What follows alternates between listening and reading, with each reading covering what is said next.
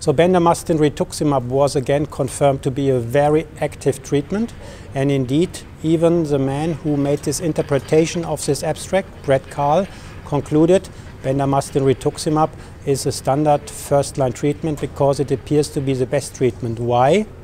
Because time to next treatment was by far better after bendamustine rituximab compared to CHOP-rituximab.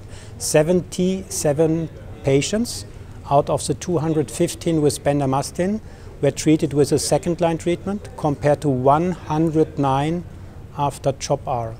So the two curves, time to next treatment, are highly statistically significant different in favor of bendamustine rituximab. So by far less patients needed a second-line treatment. And then I reported the overall survival. At 10 years, there was no statistical difference between the both groups in overall survival, showing that you have no severe late complications impairing the overall survival. 70% of the patients are alive after 10 years when they have been treated with bendamustine rituximab, compared to 66% alive when they have been treated with CHOP-R.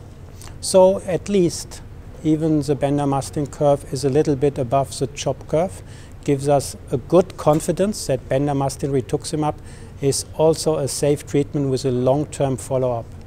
So the important thing to remember is that our treatment was just 6 cycles of BR compared to 6 cycles of CHOP-R without maintenance. That is a message from our study.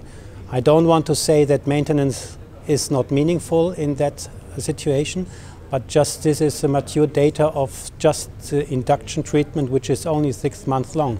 So one message would be, even if you decide today to treat a patient with follicular lymphoma with 6 cycles of BR, it is a very effective treatment with good evidence of data even for a 10-year survival.